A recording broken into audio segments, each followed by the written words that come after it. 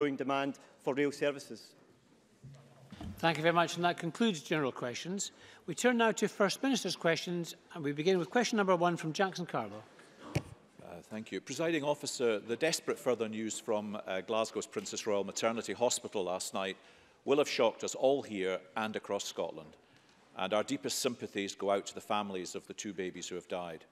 For any new parents, there can be no news worse to bear, and it will have been difficult also for the many dedicated healthcare staff involved as well. In the light of these events, can I simply invite the First Minister to update the Chamber? First Minister. Well, can I thank Jackson Carlo for that opportunity? I also want to begin today by putting on record my heartfelt and sincere condolences to the parents of the 2 babies who died after contracting Staph aureus infection. There is also a 3rd baby who remains in neonatal intensive care, and I'm sure the best wishes and the thoughts of everyone across the Parliament are with that child, their parents and wider families. Our primary concern, and indeed that of the Health Board, is the safety and well-being of patients and their families at all times. The Health Board is taking all necessary steps to manage this incident and ensure patient safety. They've been in contact with affected families as well as with other families in the unit to advise them of the incident and the actions that they are taking. These actions include regular screening of the newborn children and providing information to patients, families and staff. Enhanced cleaning schedules have been put in place. A review of standard infection control precautions, for example, hand hygiene, cleaning of equipment, correct use of personal protective equipment is also being undertaken. And lastly, the board has asked Health Protection Scotland to investigate the incident and provide a report. The last thing I will say, Presiding Officer, and I would preface this by saying I am in no way trying to detract in saying this from the seriousness of the incident we are discussing today. But Staphylococcus aureus is unfortunately not an uncommon infection in people in hospital, including with neonatal babies. And indeed that infection can be found in around 1 in 4 people. So that makes it all the more important that hospitals have in place rigorous infection control procedures, and it is my job, the Health Secretary's job, working with the Board and Health Protection Scotland and indeed with Healthcare Environment Inspectorate to ensure that that is the case. But for now, I know all of our thoughts will be with the families affected. Jackson Carlo. Minister for that, and also in relation to the last point she made, completely endorse that, and I'm framing my questions very much today in the light of that understanding. We learned from the statement released by Greater Glasgow Health Board that the investigation into this case was triggered last Thursday, the 24th of January. Will the First Minister say when she and the Health Secretary were first made aware by the Health Board of these cases, and what specific assurances ministers have since sought?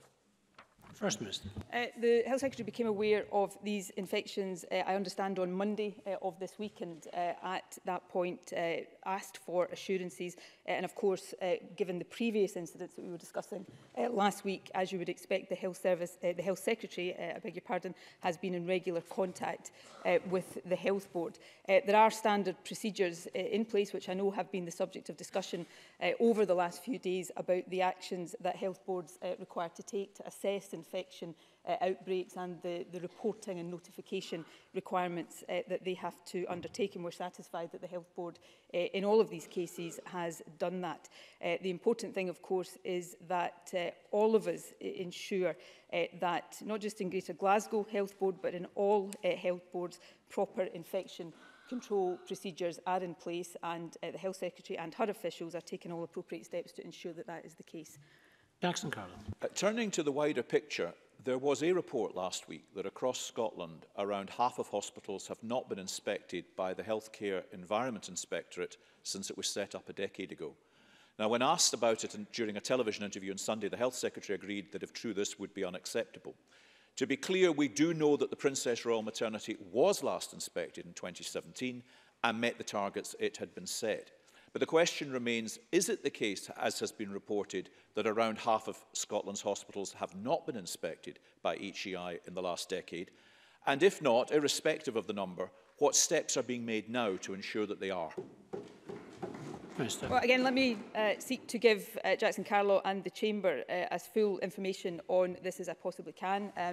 the Healthcare Environment Inspectorate was established in 2009. I was Health Secretary at the time. From memory, Jackson Carlaw may have been shadow health spokesperson at the time. It was asked then to undertake at least one announced and one unannounced inspection of all acute hospitals across the NHS every 3 years.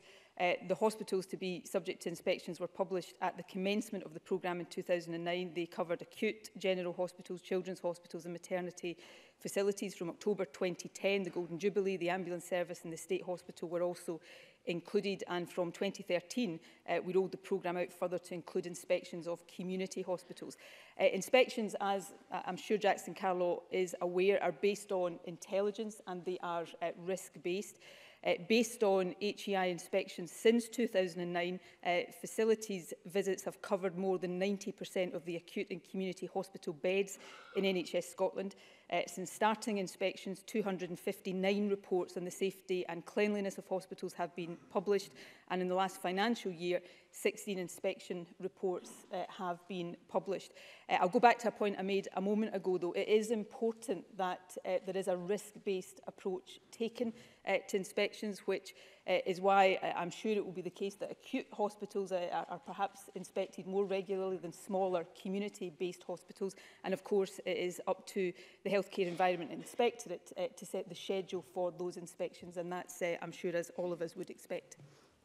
Jackson Carlaw. And finally, I'd like to raise the key issue of how hospitals respond when faced with tragic incidents. Obviously, patients and families need to have confidence that when a case like this emerges, everything is done to minimise the spread of infection any further. The current national guidance says that an investigation should only begin when 2 or more cases of the same type of bacteria are found. Now, given the concerns raised over recent weeks, does the First Minister believe that the framing of the guidance remains sufficiently robust and clear? And would she encourage health boards to examine the plans they have to see if improvements can be made? First Minister. Well, in light of these kind of incidents, my starting point would be that we should always review protocols and procedures and guidance that are in place, and that will be the case in these instances, and health boards should always make sure that they are responding appropriately. Of course, the kind of guidance that Jackson Carlaw is referring to will be informed by expert opinion, and that is right and proper. In terms of the procedure that's in place right now for reporting infections, there is the Healthcare Infection Incident Assessment tool, which health boards are required to follow, and that is followed by infection prevention and control teams or health protection teams to assess every healthcare infection incidents, and that means all outbreaks and incidents in any healthcare setting. And as I think I said a moment ago, but it is worth repetition, we consider that each of the cases that have been reported over the last couple of weeks have followed this procedure. The tool, in brief, Presiding Officer, has 2 parts. Firstly, it assesses the impact of a healthcare infection incident or outbreak on patients, on services and on public health. And secondly, it supports a single channel of infection incident outbreak assessment and information reporting, both internally within the Health Board area and then externally to Health Protection Scotland and the Scottish Government, and that includes, of course, public reporting and the preparation of information for the media as well. That, I think, is a robust procedure. I remember as Health Secretary having cause on more than one occasion to look at that and to look at boards' compliance with that. But I do think it's important when we've had infection outbreaks such as those we've been speaking about that we do review these procedures, and if any changes are considered to be required, then those changes should be made. Question number 2, Richard Leonard. Presiding Officer, new figures released this week confirmed that for the first time in a decade, homelessness in Scotland is rising. As a result, 2 days ago, Shelter declared that Scotland faces a housing emergency, and that, I quote, "The upcoming budget should be seen as an opportunity for the Scottish Government to ensure councils are properly resourced to deal with this unacceptable rise in homelessness in Scotland." Does the First Minister, in all conscience, really believe that a £319 million cut to local government is properly resourcing Scotland's councils? First Minister. Well, the Finance Secretary, of course, will set out his budget statement later on this afternoon. I very much hope we can reach an agreement that delivers a majority for that budget at 5 o'clock this evening. Work on that continues. I should say work on that doesn't continue with the Labour Party, because we are still waiting for Labour to bring forward any credible proposals for the budget. I know, to be fair, Alec Rowley, I'm not sure if he's in the chamber, did bring forward proposals. He's a front bencher, but it turned out they weren't approved by the rest of the Labour Party.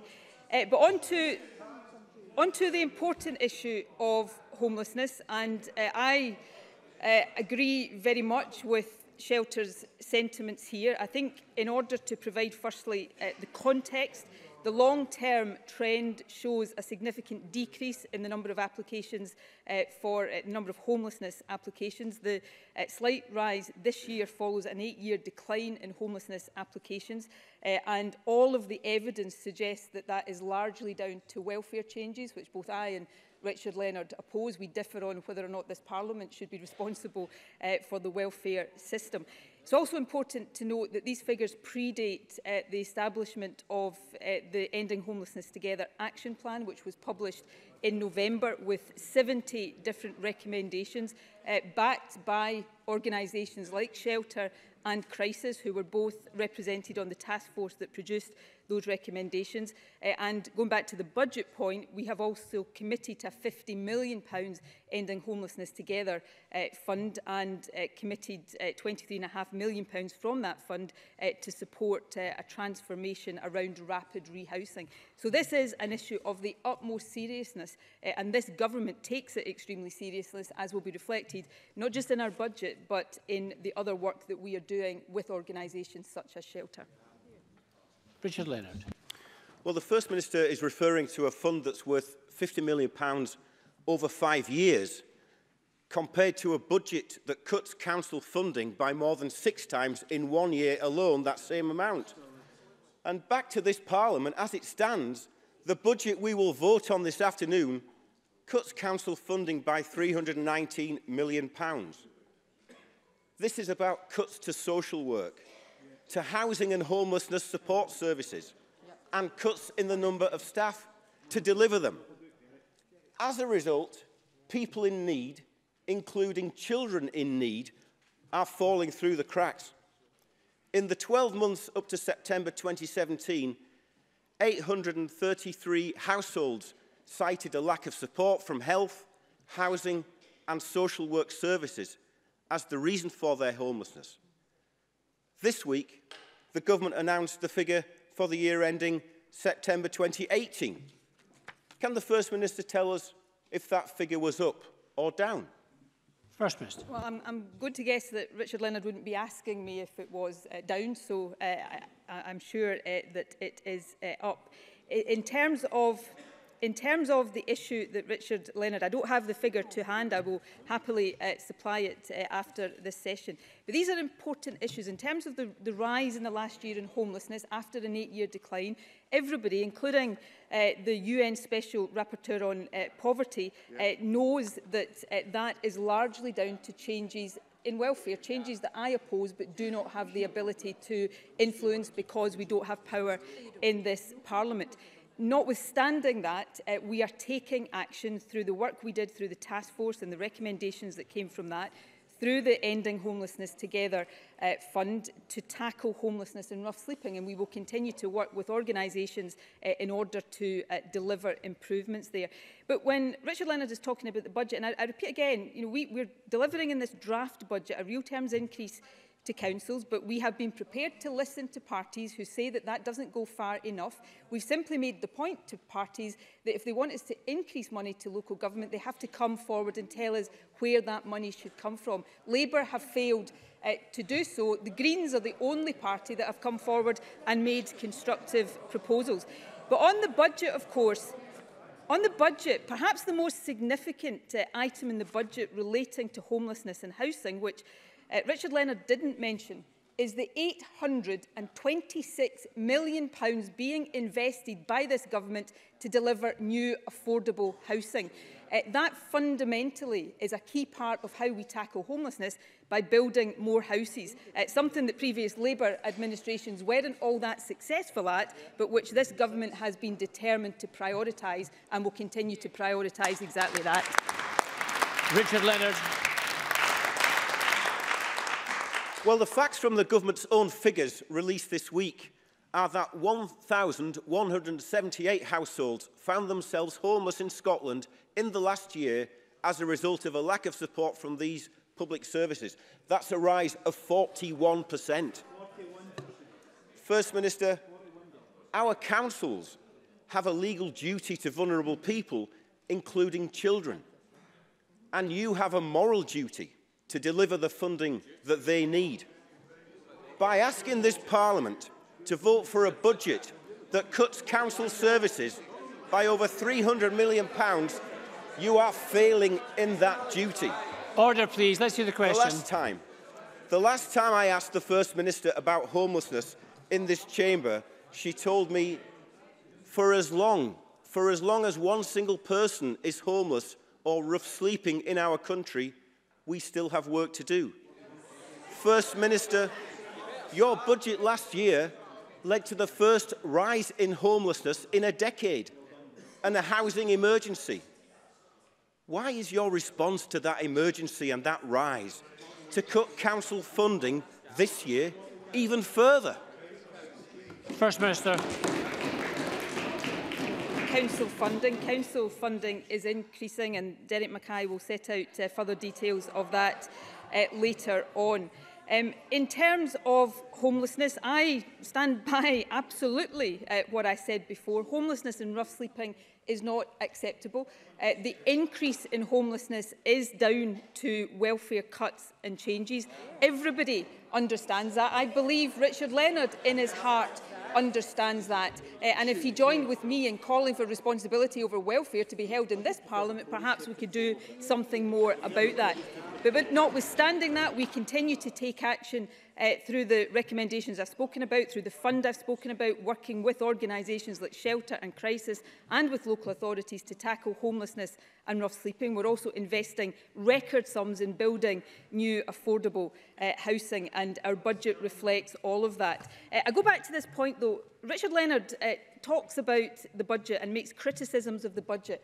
He has failed to bring forward a single alternative budget proposal, and that is simply not acceptable. I mentioned earlier on the Alec Rowley proposal, and credit to Alec Rowley, at least he brought forward a proposal. Given he's a front bencher, we assumed it was an official Labour proposal, but they can't even get their act together to agree with each other on the budget, let alone agree with anybody else on the budget. But in that proposal, Alec Rowley suggested that we free up more money for local government by effectively taking 3% out of every other budget except health. That would have included social security. So taking 3% out of our own social security budget is the closest that Labour came to making any budget proposal. So I'd simply say this to Richard Leonard: if he wants anybody, not just me, but anybody across the country, to take Labour seriously on the budget, he really has to do more than stand up here and moan. He actually has to start bringing forward some proposals, because he hasn't done so far.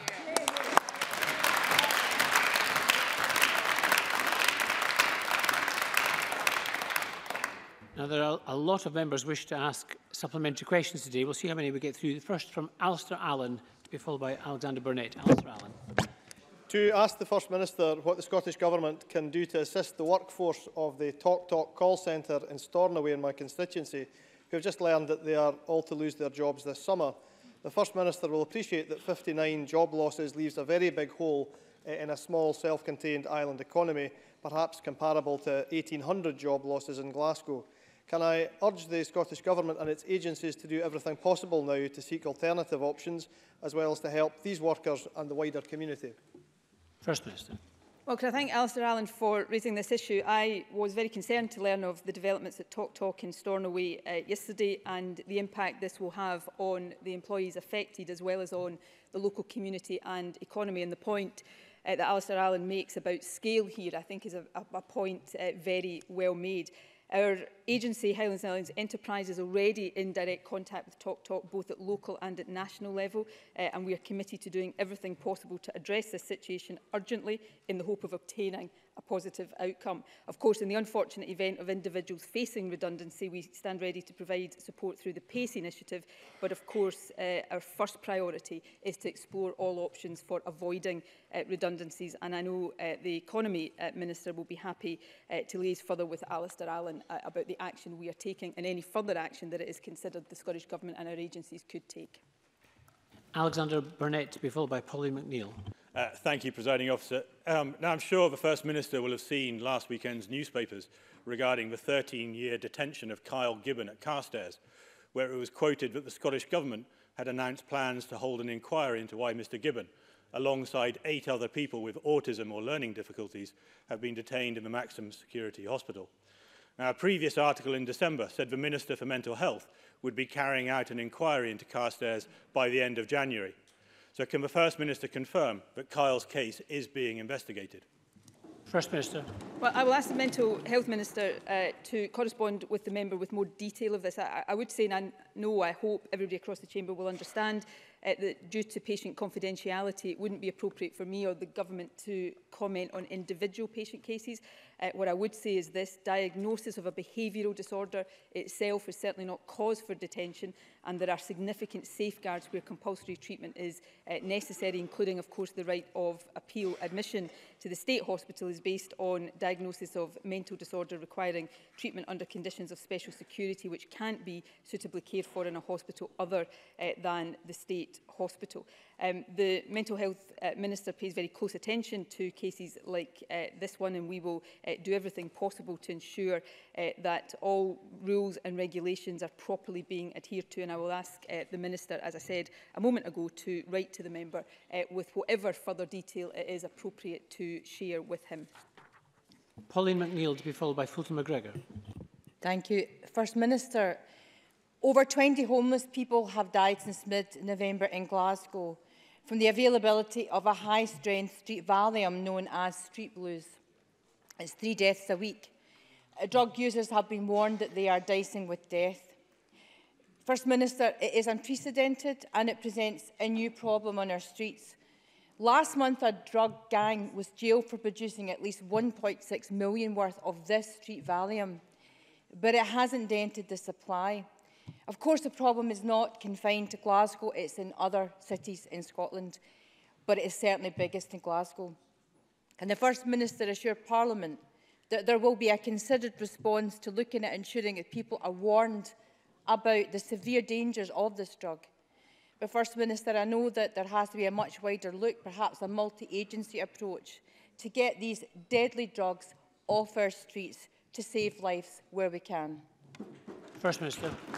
Well, Pauline McNeill raises a very important issue. This is an issue that has affected my own constituency in the past, so I'm very well aware both of the issues underlying this question, but also the impact on individuals and communities. We are obviously aware of an increase in street Valium being implicated in deaths. It's usually when it's used in combination with opiates. There are significant harms associated with polydrug use. Most drug-related deaths are of people who take more than one substance. I can tell the Chamber today that Glasgow Alcohol and Drug Partnership has already met to discuss this issue and to discuss what further action can be taken to respond. They continue to promote a range of outreach activity as well as providing harm reduction information specifically on this issue of street Valium. They're implementing a treatment protocol for the management of dependence associated with the use of street Valium for those most at risk, and identifying barriers to treatment through focus groups with people at risk who are not already in contact with treatment services. And we will continue to work closely with all alcohol and drug partnerships to monitor drug trends and to make sure that public information is as it should be. We also work closely with the police on all aspects of drug policy and enforcement, including counterfeit prescription medication. So these are important issues, and all agencies involved have a responsibility to ensure that the action that is being taken meets the challenge that is posed. And I'd be very happy to ask one of the health ministers, Public Health Minister, to meet with Pauline McNeill if she wants further information on the actions being taken and the discussions being undertaken. Fulton McGregor to be followed by Maurice Corrie. Thank you, Presiding Officer. The First Minister will be aware of reports of blue water at Buchanan and St Ambrose High Schools in Coatbridge.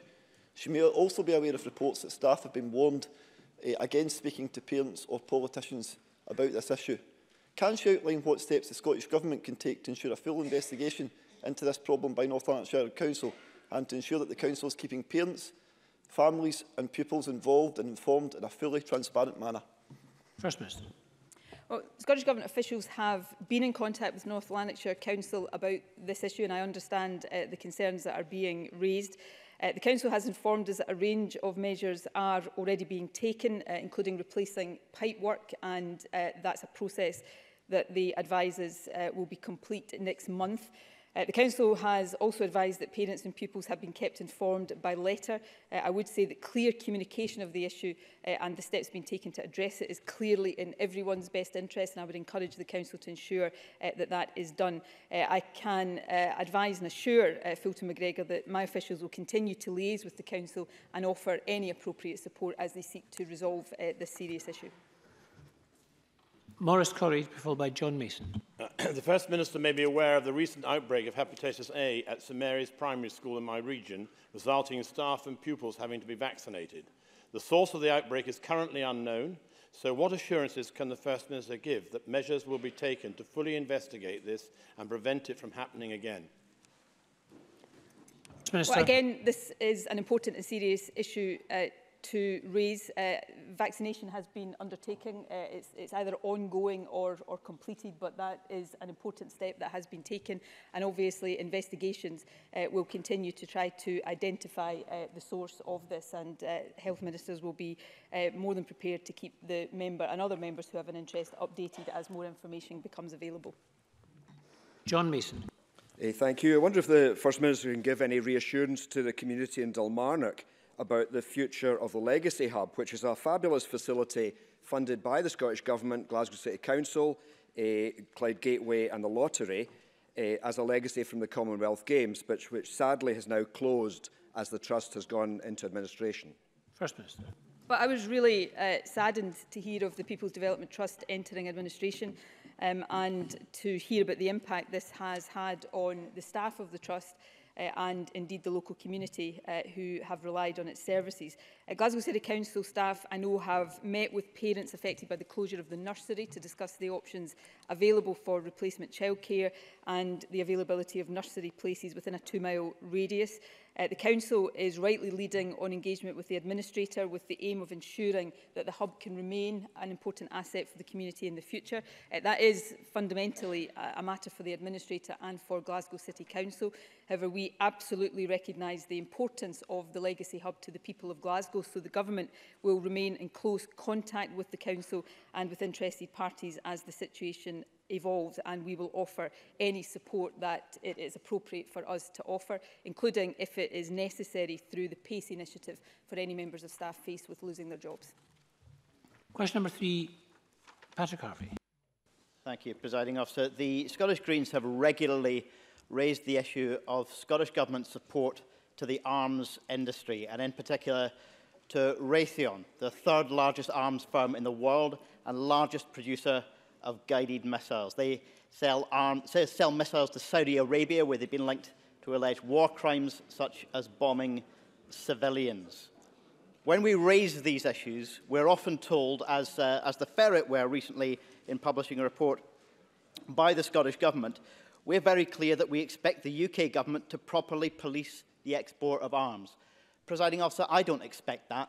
I fully expect that the UK Government will continue to facilitate arms sales to human rights abusers, to countries involved in war crimes and atrocities around the world. I don't think people in Scotland should be expecting that the Scottish Government will continue to back this industry. But just in the last week, my colleague Ross Greer has published research showing,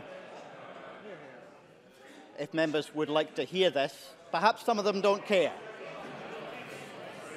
My colleague, Mr Greer, has published research showing that Scottish Enterprise is providing bespoke services to that company to help them grow by offering advice, help accessing finance and help them access new markets. Presiding Officer, what on earth is the justification for the Scottish public to be backing an industry like this to grow its business, a company with reported sales of some £22 billion in 2017? Isn't it time for the First Minister to reverse the Scottish Government's support for the arms industry? First Minister.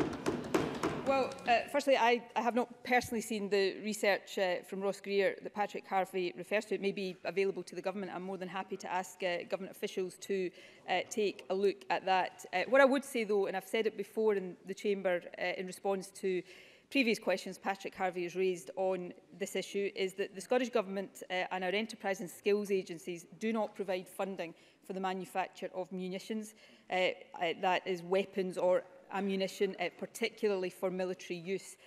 Any support that we give for companies like Raytheon is focused on projects for non-military uses and for business diversification. For example, laser guidance components have a broad range of navigation uses, including for landing guidance for helicopters. Of course, as Patrick Harvey himself has alluded to, licences for arms sales are provided by the UK Government. So we will continue to provide support for firms in areas like innovation, workplace efficiencies and training. These firms do support a large number of jobs in Scotland, but we do not and will not provide support for weapons or ammunition or munitions in general. Patrick Harvey. Well, yes, the First Minister does often use the word diversification as a cover for this support to the arms industry. And I wonder if the First Minister can tell us anything about the extent to which diversification has in fact happened, because according to the Stockholm International Peace Research Institute, in 2007, 97% of Raytheon's total sales were arms sales. In 2017, it was 94%. What we're seeing is not diversification, it is the opposite of diversification. And the government support through account management through Scottish Enterprise is specifically to grow this business and to help them access new markets. Can the First Minister tell us anything that the Scottish Government intends to do differently in the future? And meanwhile, isn't the case overwhelming to withdraw this constant stream of support from the public purse for this company and others to grow their lethal business? First Minister. Well, in terms of Raytheon, the Scottish Enterprise funding to Raytheon has supported a range of activity for diversification into non-military and civilian markets and to help recite Raytheon administrative staff. It is not funding to support munitions, ammunition or weapons, and that remains the case. There are jobs supported by these companies. Of course, these are often global companies that don't just operate in Scotland, so their overall business will depend on what they do in a range of different countries, but that is the focus of support for Scottish Enterprise. I remain open to hearing concerns about this, to looking at whether there are any changes to the procedures that Scottish Enterprise uses to tighten that up. But I don't make an apology for our enterprise agencies trying to support our economy and to support jobs. Often in this chamber, members rightly, understandably raise concerns about job losses. The job of the government and the job of Scottish Enterprise and Highlands and Islands Enterprise is to try to create employment and support employment. But Patrick Harvey is right. It's important that that is done ethically and morally, and that is what Scottish Enterprise and Highlands and Islands Enterprise does, and we will continue to listen to views on this, and if there are changes that we can make, we're happy to consider them. Question number 4, Willie Rennie. Vulnerable disabled school children are being physically and mentally harmed by restraint practices in Scottish schools that may be illegal. This is the conclusion of a report by the Children's Commissioner. Over 2,600 incidents were recorded in just 1 year. 2,600 doesn't sound like a last resort to me. The Scottish Government has until the end of today to respond to this report. What will the Government say? First Minister. Well, we will respond to the Commissioner's report. I believe that will be done by the end of this week, which is within the time that we are required to do it. We will respond to the Commissioner. I think it is courteous that we do that, but the guidance that is in place already, and of course we will look to make changes if that is required, is very clear about the importance of de-escalation in situations where restraint may be considered, and that restraint must only ever be used in cases of absolute last resort. That is exceptionally important, and we will however, respond to the Commissioner and look to make changes to guidance or to practice if that is considered to be appropriate and necessary. Willie Rennie. Last week, the First Minister told me to wait and see what she was going to do on the UN demands on the age of criminal responsibility. This morning, her MSPs voted to reject them. So I think it's fair to question the First Minister and her commitment to children's rights rather than to wait and see. Absolutely. A child with a mental age of 3 was left traumatised and distraught after being locked in a school cloakroom. There are reports of children being tied to chairs, prevented from going to the toilet, and being dragged across the floor, causing injury. These children's voices are often not heard, so it is important for us to speak up for them. The Children's Commissioner said the government is not complying with the advice from the UN Committee on the Rights of the Child. The Commissioner said that guidance is inconsistent and ambiguous, and he is not certain that restraint is used as a last resort. So will she take the advice of the Children's Commissioner and dramatically cut the use of restraint on vulnerable, disabled children in Scotland? First Minister.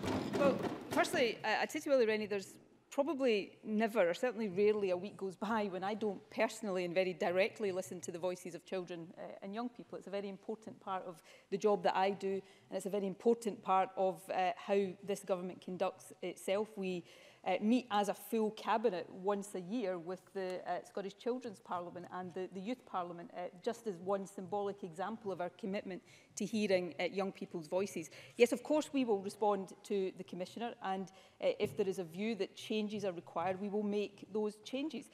And we will continue to take whatever action is necessary to support a system overall in Scotland, not just in the cases that Willie Rennie is citing here, but generally in Scotland, that is respectful of children's rights and puts children's interests at the very heart of everything that we do. Of course, we have given a commitment to incorporating the UN Convention on the Rights of the Child into domestic law, and that will require a whole range of work to be taken, no doubt, across the Scottish Government to ensure that we are fully compliant with that. That's an important indication of how seriously we take these issues, and where we fall short, as all governments will from time to time, then what is important is that we recognise that and we take the action to rectify it, and that is the commitment that I have personally as First Minister, and it's a commitment that runs right through our entire government. I'm not sure how much time we have, but I'll try and squeeze a couple of supplementaries in. Liam Kerr.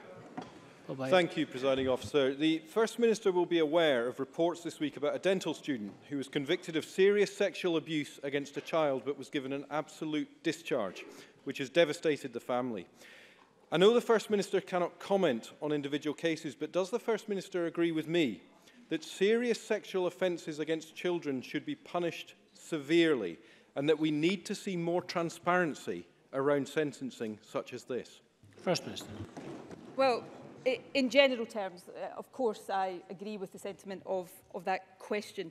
In terms of this particular case, and I'm grateful to the member for acknowledging that I cannot comment on the detail. I absolutely understand the concerns that have been expressed about what has been reported about this sentence, but the sentencing decision in any criminal case is entirely a matter for the judge. The judiciary acts entirely independently on the basis of the facts and circumstances of individual cases. They will take into account a wide range of factors, including the age of the offender and any previous convictions.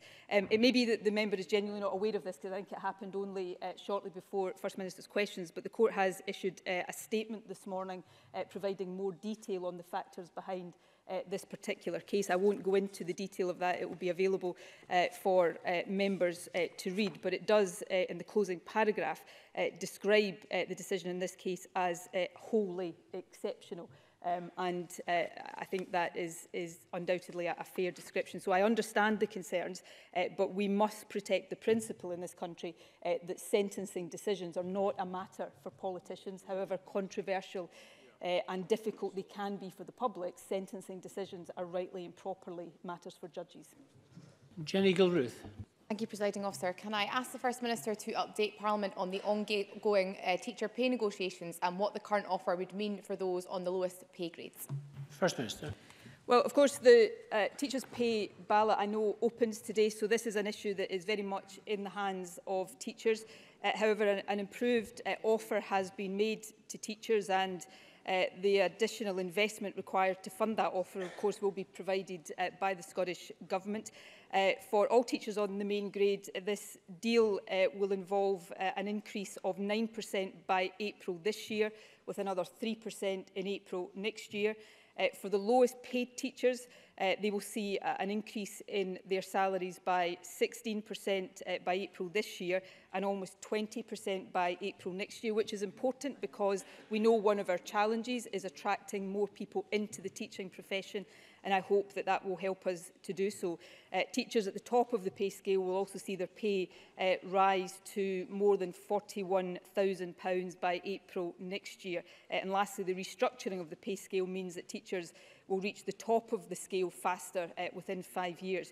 It is, of course, now for teachers to decide, but I hope teachers will look at the detail of this offer, and I very much hope they will decide to back this deal, because I believe it's in the interest of the teaching profession and it's in the interest of pupils the length and breadth of the country.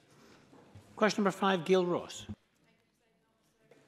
Thank you, Presiding Officer. To ask the First Minister what support the Scottish Government provides to mountain rescue services. First Minister. Scottish Government provides annual grant funding of more than £300,000 to Scottish Mountain Rescue to help all 28 volunteer mountain rescue teams carry out their work. We are the only government in the UK to fund mountain rescue in this way. We're also contributing £100,000 over 3 years from 2016-17 to help towards the cost of replacing the Scottish Mountain Rescue team's ageing VHF radio equipment, as well as assisting them with the procurement process.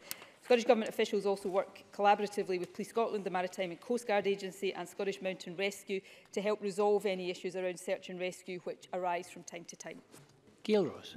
I thank the First Minister for that answer. As we now see harsher weather conditions across the country, would the First Minister go into further detail on the ongoing dialogue between the Scottish Government, the Maritime and Coast Guard Agency and Police Scotland in relation to helicopter support? And does the First Minister agree with me that the voluntary work of the Scottish Mountain Rescue Service is absolutely invaluable? First Minister. I wholeheartedly agree with that. Mountain rescue volunteers, including, of course, the cave and dog teams, do a vital job, often putting their own lives at risk, and I'm sure we would all want to take the opportunity to thank them for that. There has, of course, been recent concern around search and rescue helicopter support. The levers for change around that remain with the UK Government and Department for Transport. However, following recent discussions between Police Scotland and the Coast Guard Agency, we understand that guidance has been updated to help address the issues raised around support for body recovery and for lifting volunteers from the hill following a rescue. Police Scotland's helicopter has also been introduced as a last resort to assist mountain rescue teams with body recovery to help improve the situation. And I understand that the chief pilots of both Prestwick and Inverness air crews met with the 4 independent mountain rescue teams just before Christmas to discuss how they can better work together going forward. Question number 6, Brian Whittle. Thank you, Presiding Officer. To ask the First Minister what action the Scottish Government is taking to address the risk of young people being exposed to harmful content on social media. First Minister. Internet safety regulation and legislation is a reserved matter. However, we're taking action where we can to keep young people safe online, not least by working with Education Scotland to ensure that internet safety has been embedded into Curriculum for Excellence and the School Inspection Quality Framework. We published a National Action Plan on internet safety for children and young people and are working with the police, education and third sector partners to consider new and emerging risks. In particular, we recently commissioned a study into the reported worsening mental well-being of young people, focusing specifically on teenage girls. The results of that study will be published shortly and will include analysis of the role of technology and social media. Brian Whittle.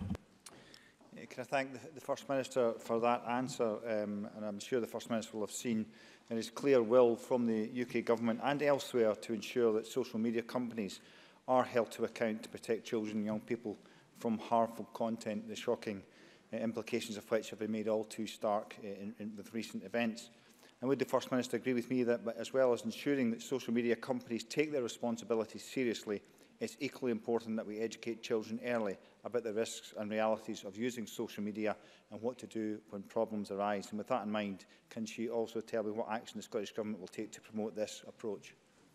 First Minister. Well, I think I covered in my original answer some of the action that we are taking to ensure that internet safety is embedded into the school curriculum, because I agree with the point that education here is vital. I think we all want to have a situation where young people can enjoy and take advantages of the enormous benefits of the internet, but also to make sure that they are safe. That is often a difficult balance to strike, and everybody has to play their part in that.